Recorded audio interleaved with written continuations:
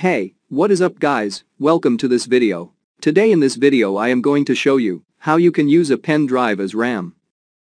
To use pen drive as RAM, we are going to use the Readyboost feature of Windows operating system.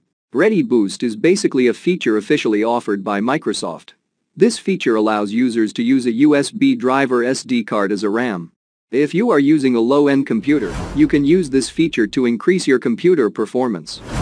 But remember that the speed of pen drive is slower than RAM. So we cannot expect the performance of RAM from a normal pen drive. First of all, insert the pen drive in your computer. Go to this PC and right-click on the USB drive. Go to Properties. Now click on the Readyboost tab. Here you will find three options. But many of you might get this error message.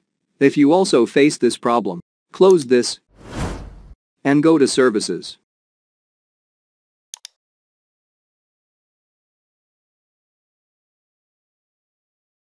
Now search for SysMain.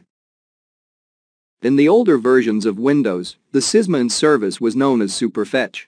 So if you're running an older version of Windows, search for Superfetch option. Double-click on the SysMain or Superfetch option. Change the startup type to automatic. Click on Apply. And then click on the Start button.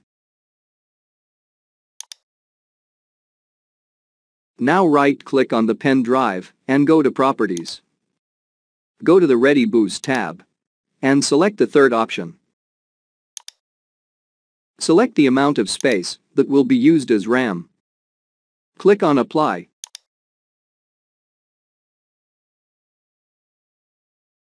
And then OK. Now 4 GB space of your pen drive is being used as RAM. If you want to eject a pen drive, go to Readyboost option and select the Do Not Use This Device option. Thanks for watching the video.